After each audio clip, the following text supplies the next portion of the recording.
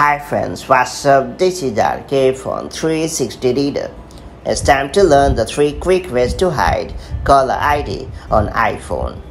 Whether you wish to surprise your friend or want to hide your identity, you would be glad to know that there are 3 quick ways to hide caller ID on iOS device. Moreover, depending on your needs, you can choose to temporarily mask your caller ID or keep it concealed permanently. Let me show you how this handy feature works. Before getting started, make sure you have subscribed our YouTube channel and hit the bell icon so that you won't miss any update from 360 Reader. First off, I'm going to have to block the caller ID on iPhone for singular calls.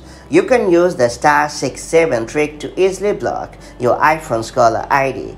Times when you wish to mask your caller ID for singular calls, this trick can come in super handy. Yeah, entering the code before each call could be really tedious, but it does offer you the flexibility to conceal your caller ID for the individual call. To get started, simply open the phone app on your iPhone and then type star followed by 67 and then enter the rest of the number as usual.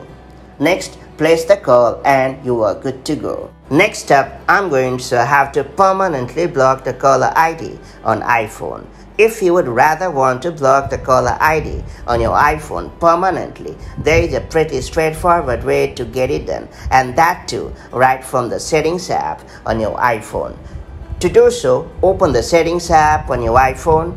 Now scroll down and choose the Phone option. Next, tap Show My Caller ID option and finally turn off the toggle for Show My Caller ID.